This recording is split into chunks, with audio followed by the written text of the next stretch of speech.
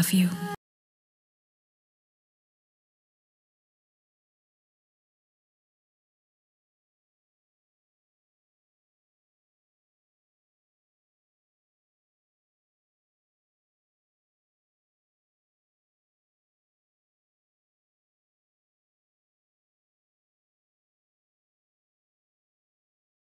Red കാർപ്പറ്റിൽ നമ്മുടെ കൂടെ പ്രണയ വിശേഷങ്ങൾ പങ്കുവയ്ക്കാൻ രഞ്ജിനി ചേച്ചി എത്തിയിട്ടുണ്ട്. ഒരിക്കൽ കൂടി ചേച്ചിയെ വേദിയിലേക്ക് സ്വാഗതം ചെയ്യുന്നു.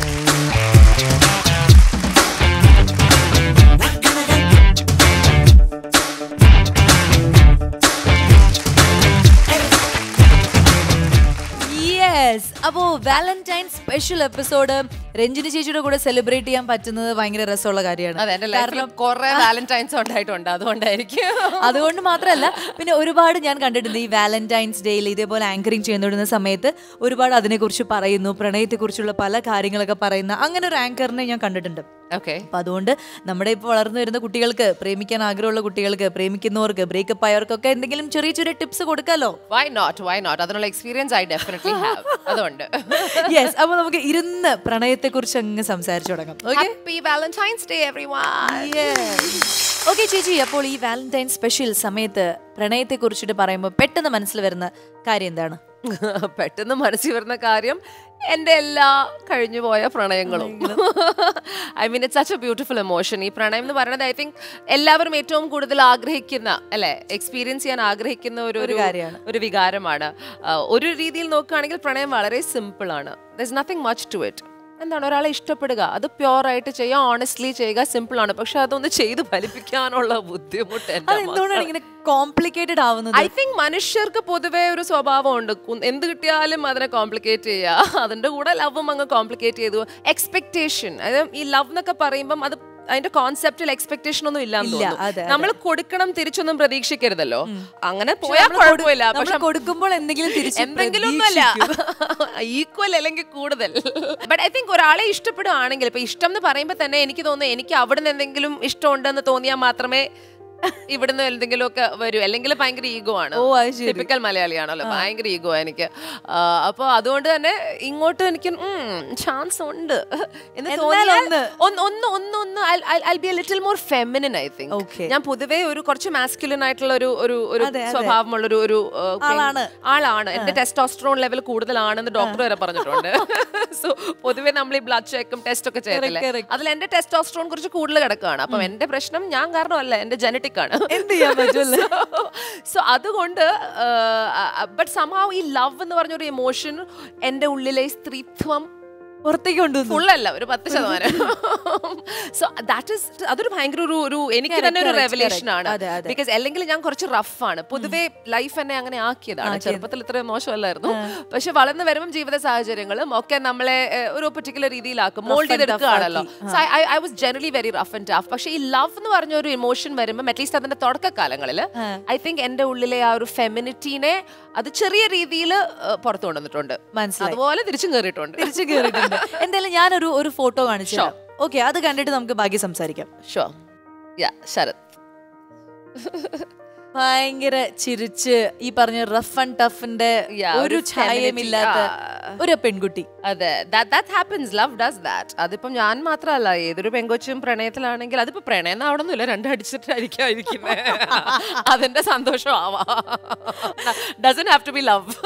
ഈ ഇദ്ദേഹം ഇതുപോലെ തന്നെ ഇപ്പൊ ഈ ഫോട്ടോയിൽ കാണുന്ന പോലെ തന്നെ ഭയങ്കര എപ്പോഴും ചിരിച്ച് ക്വയറ്റ് ആയിട്ടുള്ള ആളാണോ? ഒട്ടുമല്ല. എന്റെ തന്നെ ഒരു ഓപ്പോസിറ്റ്, എന്റെ തന്നെ ഒരു മെയിൽ വേർഷൻ ആണ്. V are not. നിങ്ങൾ രണ്ടുപേരും എങ്ങനെയാണ് അതെങ്ങനെ അഡ്ജസ്റ്റ് ചെയ്ത് പോകുന്നത്? ഇപ്പൊ നിങ്ങൾ റിലേഷൻഷിപ്പിലായിട്ട് അഡ്ജസ്റ്റ്മെന്റ് ഇല്ല. വാലന്റൈൻസ് ഡേയിൽ സംസാരിക്കാൻ പറ്റിയ സമയമാണ്. ഇപ്പൊ അടിയാണോ എന്താണെന്നൊന്നും പറയാൻ പറ്റത്തില്ല. നമുക്ക് നാളത്തെ കുറിച്ച് ഇന്ന് തൽക്കാലം ഫോട്ടോ കണ്ടിട്ട് ഞാൻ വലിയ ഇംപ്രസ്ഡ് ഒന്നും അല്ല. ഫാമിലിയിലൊക്കെ എപ്പോഴും ചേച്ചിയുടെ ഒരു പ്രണയം അമ്മയോടായിരിക്കുമല്ലോ സ്വാഭാവികമായിട്ട് ഡിസ്കസ് ചെയ്യുക. അപ്പൊ അവിടെ നിന്നൊക്കെ ആദ്യം അമ്മ ഒരു പ്രണയത്തെ കുറിച്ച് കേൾക്കുമ്പോൾ അമ്മ കുറച്ചും കൂടി ഒരു രീതിയിലായിരിക്കും ആലോചിക്കുക. ഇപ്പൊ ചിലപ്പോ അമ്മ പ്രണയം, എനിക്ക് വേറെ പണിയില്ല പെണ്ണ്. എന്റെ അമ്മ എന്റെ അടുത്ത് എപ്പോഴും പറയുന്നത്, നീ കല്യാണം കഴിച്ചൊരു ചെക്കന്റെ ജീവിതം തൊലക്കരുത്. ഒബ്വിയസ്ലി നമ്മളുടെ ലൈഫിൽ വളരെ സ്പെഷ്യലായ കുറച്ച് റിലേഷൻഷിപ്സ് എനിക്ക് ഉണ്ടായിട്ടുണ്ട്. യുനോ, വളരെ സ്പെഷ്യലായ റിലേഷൻഷിപ്സ്. പേര് എനിക്ക് പറയാൻ പറ്റില്ലെങ്കിലും അവരൊക്കെ ഹാപ്പിലി മാരിഡ് നൗ. അതിലൊരു ചെറുക്കൻ്റെ അടുത്ത് വളരെ സ്ട്രോങ് റിലേഷൻ ആയിരുന്നു. You know we were very close. ചെറുപ്പത്തിലേ ഉണ്ട്, ഇടയ്ക്കിടയ്ക്ക് ഇവിടെ അമ്മ അവനെ വിളിച്ചിരുത്തി പറഞ്ഞു, മോനെ ഞാൻ പറയുന്നത് തെറ്റായി ആലോചിക്കരുത്, നീ ഒരിക്കലും ഇവളെ കെട്ടരുത്, നിന്റെ ജീവിതം അമ്മ told him. അമ്മ എന്റെ ഫ്രണ്ട് I said, അമ്മ what kind of mother are you? അമ്മ എന്താ ഇങ്ങനെ പറയണേ? സത്യമല്ലേ പറയുന്നത്? ഈ അമ്മ എപ്പോഴും ഇന്നും പറയും, അതാണ് നീ ഡേറ്റ് ചെയ്ത് ഏറ്റവും ബെസ്റ്റ് ചെക്കൻ. പക്ഷെ അവന്റെ ജീവിതം പാവമായിരുന്നു. പക്ഷെ ഞാൻ മീറ്റ് ചെയ്തപ്പോ ഞാനും പാവമായിരുന്നു. പക്ഷെ തന്നെ ജീവിതവും ലോകവും എന്നെ കുറച്ച്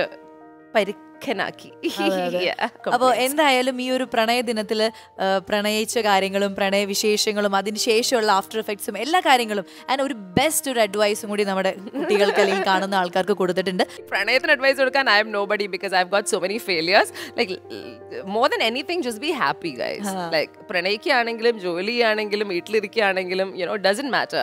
സന്തോഷം അതാണ് ജീവിതത്തിന്റെ അൾട്ടിമേറ്റ്. സന്തോഷവും സമാധാനവും അതിപ്പോ പ്രണയത്തിൽ നിന്നാണ് കിട്ടുമെങ്കിൽ ഗോ ഫോർ ഇറ്റ്. അതിപ്പം ആബ്സ്റ്റിനൻസി എന്നാണെങ്കിൽ അത് ചെയ്യൂ. At the end of the day നമ്മള് ഏതൊരു ഇൻഡിവിജ്വൽ ആയാലും നമ്മളെ തന്നെ പ്രണയിക്കാൻ പഠിക്കണം. Our first love should be ourselves. എൻ്റെ ഏറ്റവും വലിയ എനിക്ക് എന്നെ ഭയങ്കര ഇഷ്ടമാണ്. അതെൻ്റെ നല്ല കാര്യങ്ങളും ചീത്ത കാര്യങ്ങളും ഒക്കെ എടുത്ത് ഞാൻ കമ്പയർ ചെയ്യുമ്പോൾ എനിക്ക് എന്നെ ഇഷ്ടമാണ്. And everybody should be like that. Because നമുക്ക് നമ്മളെ തന്നെ രാവിലെ എണ്ണീട്ട് കണ്ണാടി നോക്കുമ്പോൾ ഇഷ്ടപ്പെട്ടില്ലെങ്കിൽ പിന്നെ എന്തിനാണ് ജീവിക്കുന്നത്? അപ്പോൾ ആ ഒരു ഇഷ്ടം ആദ്യം ഡെവലപ്പ് ചെയ്യാൻ നോക്കണം. So once you love your self, നമുക്ക് നമ്മളെ തന്നെ ഇഷ്ടമാണെങ്കിൽ ആ ഹാപ്പിനെസ് ഓട്ടോമാറ്റിക്കലി വരും. സോ അതുകൊണ്ട് തന്നെ I think self love is number 1. Number 2 love from anywhere. എവിടുന്ന് സ്നേഹം കിട്ടിയാലും എടുത്തോ. ഇനി നമുക്ക് കുറച്ചും കൂടി സ്പെഷ്യൽ ആവാൻ ഒരു പാട്ട് കേട്ടാൽ എങ്ങനെ ഉണ്ടാവും? സ്വാസിക പാടാൻ പോകുന്നു. ഞാനും പാടില്ല, ചേച്ചിയും പാടില്ല, വേറെ ആരെങ്കിലും. നമ്മൾ രണ്ടുപേരും പാടിയ ഇന്നത്തെ പ്രണയദിനം നമുക്ക് വേറെ സമയത്ത് പാടാം. അപ്പൊ നമുക്ക് വേണ്ടിയിട്ട് ഒരുപാട് നല്ല നല്ല പാട്ടുകളൊക്കെ പാടാൻ പോകുന്നത് ഒരു സ്പെഷ്യൽ ആയിട്ടുള്ള ഒരു സിംഗറും കൂടി ആട്ടോ. അതായത് മെഹഫിൽ സിംഗേഴ്സ് എന്നൊക്കെ കേട്ടിട്ടില്ലേ? അപ്പൊ ആ മെഹഫിൽ അല്ലെങ്കിൽ സൂഫി സോങ്സ് ഇതെല്ലാം പാടുന്ന ഒരു കലാകാരിയാണ് ഞാൻ ഇൻവൈറ്റ് ചെയ്യാൻ പോകുന്നത്. So let's welcome Farisha Hussain.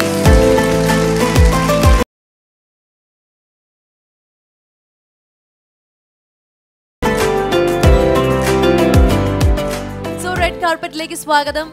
Valentine's special എപ്പിസോഡിലാണ് വന്നിരിക്കുന്നത്. അപ്പൊ ഒരുപാട് വിശേഷങ്ങൾ പാട്ടിലൂടെ ഞങ്ങൾക്ക് വേണ്ടി പറഞ്ഞു തരണം. ഓക്കെ, ആദ്യം തന്നെ ചോദിക്കട്ടെ, ഈ ഒരു വേഷം ഭയങ്കര ഭംഗിയുണ്ടല്ലോ, ഇത് ഇതിനു വേണ്ടി പ്രത്യേകമായിട്ട് വന്നതാണോ? അത് പൊതുവെ കല്യാണം അങ്ങനെയൊക്കെ പോകുമ്പോ ഇങ്ങനെയാണോ പോവാറ്? അയ്യോ അല്ല, കല്യാണത്തിനൊന്നല്ല. പിന്നെ നമ്മള് ഗേൾസ് പ്രോഗ്രാംസ്, നല്ല പ്രോഗ്രാം സ്റ്റേജ് ഒക്കെ ചെയ്യുമ്പോൾ അവര് നമ്മോട് പറയും നല്ല കോസ്റ്റ്യൂംസ് ഒക്കെ സ്റ്റൈലായിട്ട് വരണം. അതെ അതെ അതെ, കുറച്ചും കൂടെ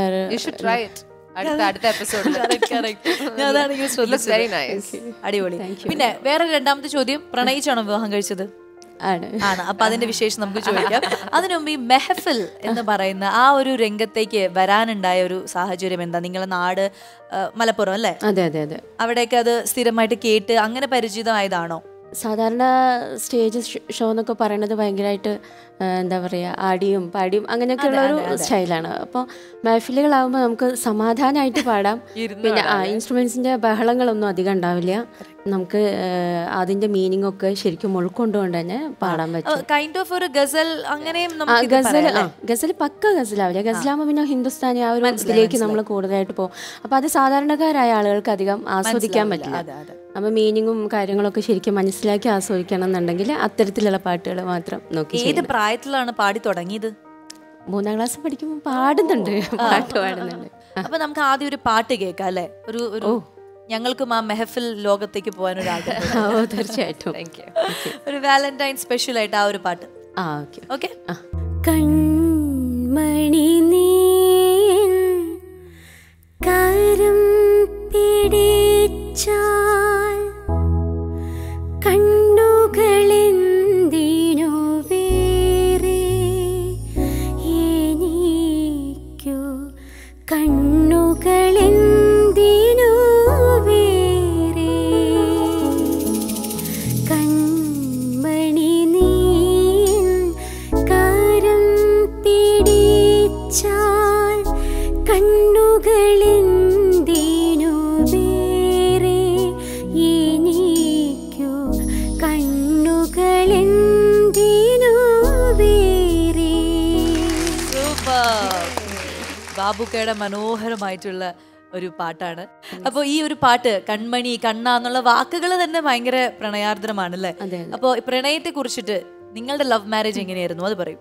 അറേഞ്ച്ഡ് ലവ് മാരേജ് എന്ന് വേണമെങ്കിൽ പറയാം. അങ്ങനെയായിരുന്നു. അദ്ദേഹം അതായത് ഈ പാട്ട് കേൾക്കാൻ വന്ന് കണ്ടത് അങ്ങനെയാണ്? അദ്ദേഹം കീബോർഡിസ്റ്റ് ആണ്. അവിടെയല്ലേ കഥ കിടക്കുന്നത്. അദ്ദേഹം കീബോർഡിസ്റ്റ്. ഒരുപാട് ചേച്ചി പെർഫോം ചെയ്യുമ്പോൾ അദ്ദേഹം ഇഷ്ടം പോലെ പ്രോഗ്രാമുകൾക്ക് ചെയ്യാറുണ്ട്. പക്ഷെ പൊതുവെ ചേച്ചിയുടെ ഇത് കണ്ടിട്ട് നേച്ചർ കുറച്ച് പാവം അങ്ങനെയാണ്. പറയാൻ പറ്റില്ല. ആൾക്കാരുടെ ലുക്ക് പോരുത് എന്റെ ശ്വാസിക അല്ലേ? എന്റെ സ്വഭാവം അവിടെ അവിടെ ചോദിക്കണം. യെസ്, നമസ്കാരം. റെഡ് കാർപ്പറ്റിലേക്ക് സ്വാഗതം. നമസ്കാരം. ഹുസൈൻ, എത്ര വർഷം പ്രണയിച്ചു? ഇല്ല, ജസ്റ്റ് ഒരു 3 വർഷം 4 വർഷം. അതിനുള്ളിൽ തീരുമാനങ്ങൾ ചടപടയെന്ന് എടുക്കേണ്ട ആവശ്യം വന്നില്ല. അതിന് മുമ്പ് എടുക്കാൻ കൂടുതൽ വീട്ടുകാരെ തീരുമാനം എടുത്തു കഴിഞ്ഞു. ഈ ആദ്യമായിട്ട് വാങ്ങിച്ചു കൊടുത്ത ഗിഫ്റ്റ് അങ്ങനെ എന്തെങ്കിലും ഓർമ്മയുണ്ടോ? കൂടുതലായിട്ട് അങ്ങോട്ട് പോണം. ഇത് വാലന്റൈൻ സ്പെഷ്യൽ എപ്പിസോഡ് അല്ലേ? അത് അറിഞ്ഞില്ല, അങ്ങനെ ഞാൻ ആദ്യമായിട്ട് വാങ്ങിച്ചൊരു ഗിഫ്റ്റ് പറഞ്ഞാൽ ഞാനൊരു മോതിരം വാങ്ങിച്ചു കൊടുത്തിട്ടുണ്ടായിരുന്നു. പക്ഷെ പൊതുവെ ആളുടെ സ്വഭാവം എങ്ങനെയാണ്? പാവാണോ? അല്ല, അത് ഞാൻ പാവന്നല്ലേ പറയാൻ പറ്റുള്ളൂ. കാരണം പാവാണ്, പക്ഷെ പാവാണ്. കണ്ട ഫാരിഷയും ഇപ്പൊ ഉള്ള ഫാരിഷയും ഒരുപോലെ തന്നെയാണെന്നാണ് ഫീൽ ചെയ്യുന്നത്. ഇങ്ങനെ ഒരു സപ്പോർട്ട് ചെയ്യുന്ന ഒരു സുൽത്താനെ കിട്ടിയതല്ലേ നമ്മുടെ ഭാഗ്യം. തീർച്ചയായിട്ടും ഭയങ്കര ഭാഗ്യമാണ്. പ്രോഗ്രാംസിനൊക്കെ പോകുമ്പോൾ ഇങ്ങനെ കേട്ടു, അതായത് ആൾക്കാരുടെ ഒരു നെഗറ്റീവ് ആയിട്ടുള്ള ഒരു അപ്രോച്ച്, കമന്റ് ചെയ്യല്, അങ്ങനത്തെ കുറെ സിറ്റുവേഷൻസ് ഫേസ് ചെയ്തിട്ടുണ്ട്. ഇപ്പോഴല്ല, പണ്ട്. അതന്ന് നമ്മള് നമുക്ക് ഇത്ര സൗകര്യങ്ങളൊന്നുമില്ലല്ലോ അന്ന്. വാഹനങ്ങളില്ല. ഇതുപോലെ ഒരിക്കൽ എനിക്ക് തോന്നുന്നു ശിവരാത്രിയുടെ ഒരു പ്രോഗ്രാമാണ്, കോഴിക്കോട് വെച്ചിട്ടാണ്. അപ്പോൾ അന്ന് കല്യാണമൊന്നും കഴിഞ്ഞിട്ടില്ല. രാത്രി ഒരു പ്രോഗ്രാം കഴിഞ്ഞ് ഞങ്ങൾ വന്നിട്ട് ഇവർ ഓർക്കസ്ട്രക്കാർ ഒന്ന് ഫ്രഷ് ആവാൻ വേണ്ടിയിട്ട് തൊട്ടടുത്തുള്ളൊരു ഇതിലേക്ക് പോയി. അപ്പം ഞാനുണ്ട്. അന്ന് ഇങ്ങനെ ഉപ്പ ആണ് കൂടെ വന്നത്. ഉപ്പയാണെങ്കിലും ചിലപ്പോൾ ജ്യേഷ്ഠത്തിൻ്റെ ഹസ്ബൻഡും കൂടിയും വരാറുണ്ട്. ഉപ്പ ഉണ്ടാവുമ്പോഴും വരും. അപ്പോൾ ഉപ്പ പറഞ്ഞു ഞാനൊന്ന് ബീഡി വാങ്ങിയിട്ട്, ഇപ്പോൾ നന്നായിട്ട് ചെയിൻ സ്മോക്കറാട്ടോ, നന്നായി ബീഡി വലിക്കും ആള്.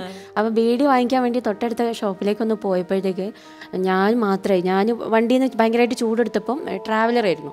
അപ്പോൾ പുറത്തിറങ്ങി നിന്നിട്ട് ഇങ്ങനെ നിൽക്കുമ്പോൾ ഞാനും ഉണ്ട് ജ്യേഷ്ഠത്തിൻ്റെ ഹസ്ബൻഡും കൂടെ ഇങ്ങനെ നിൽക്കുകയാണ്. ഒരുമിച്ച് നിൽക്കുമ്പോൾ ഒരു 5-6 ആളുകൾ ഇങ്ങനെ പെട്ടെന്ന് റൗണ്ട് ചെയ്തു.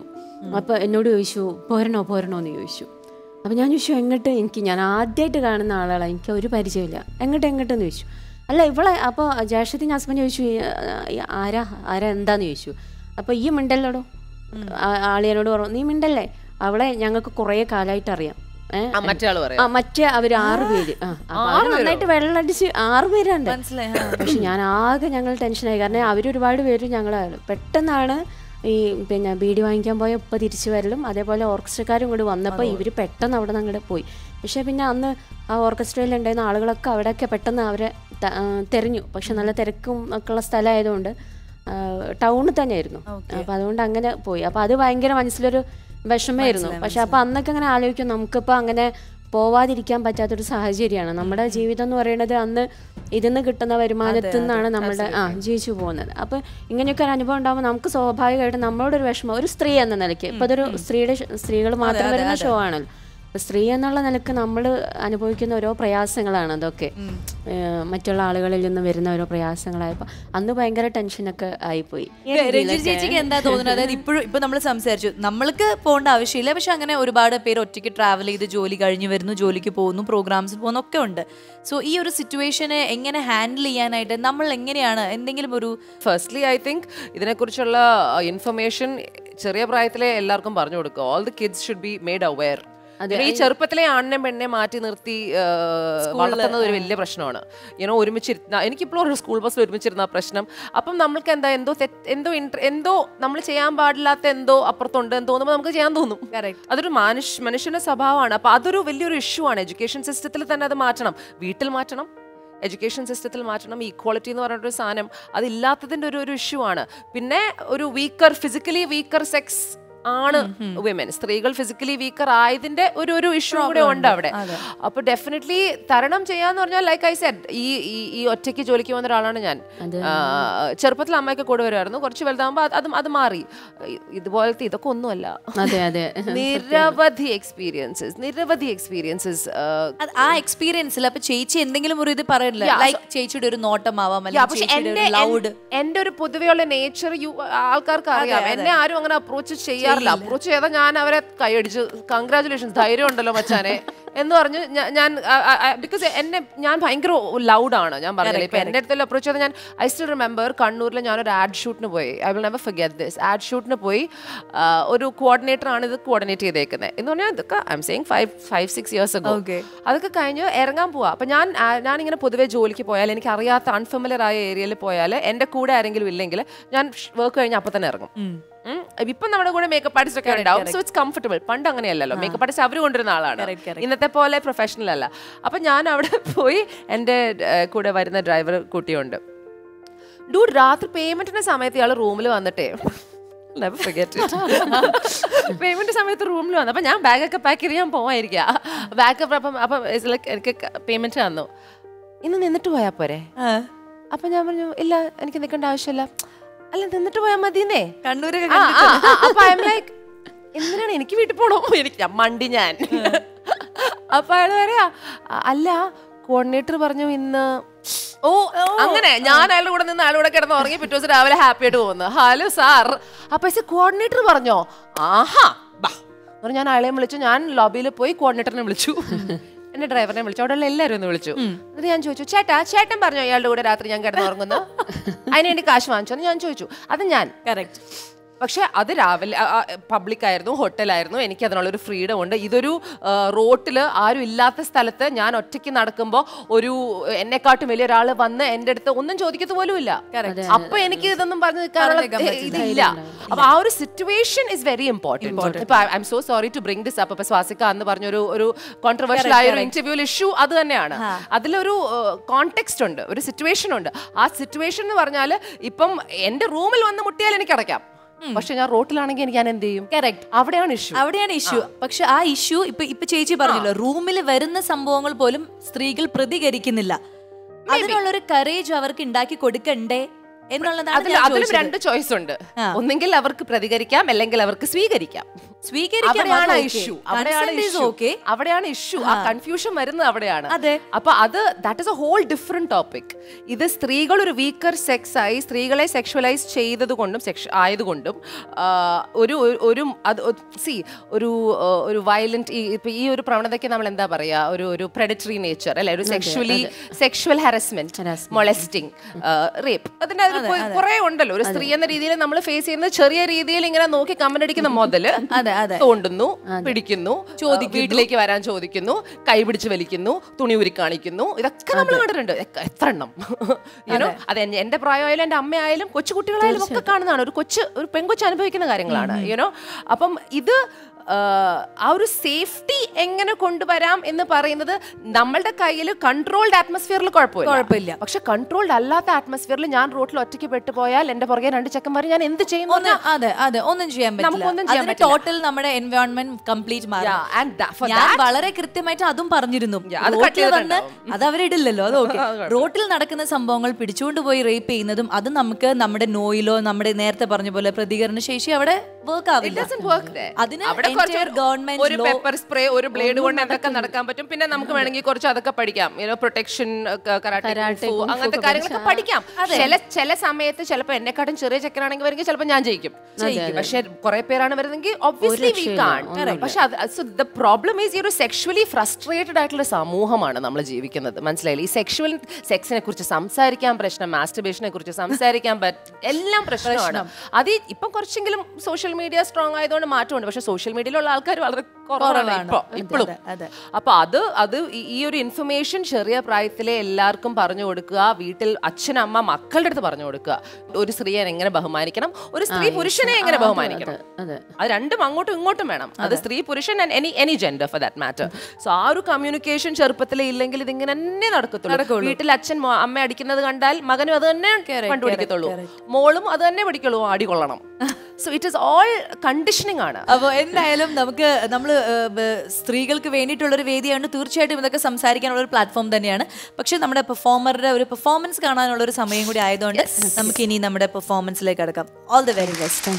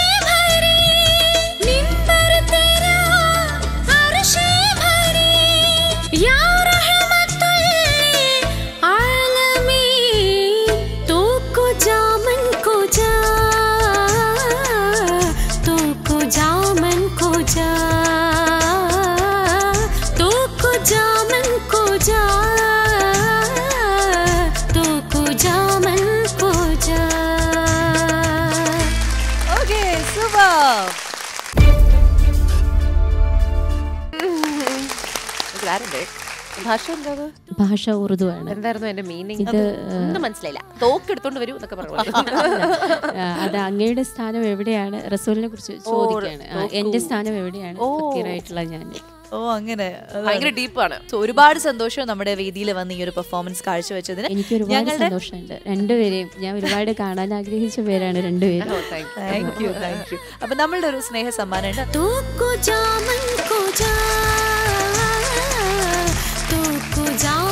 അപ്പോൾ എന്തായാലും നല്ലൊരു പാട്ട് കേട്ട് ഇന്നത്തെ ഈ വാലന്റൈൻ സ്പെഷ്യൽ എപ്പിസോഡ് നമ്മളിങ്ങനെ ടാറ്റ ബൈ ബൈ പറയുമ്പോഴാണ്. സോ ഫാരിഷ, ഇനി നമുക്ക് ഒരുപാട് വേദികൾ കാണാനുള്ളതാണ്. So God bless you. എപ്പോഴും ഹാപ്പി ആയിട്ട് ഇങ്ങനെ രണ്ടുപേരും ഇരിക്കുക. Take care and bye bye. This is red carpet.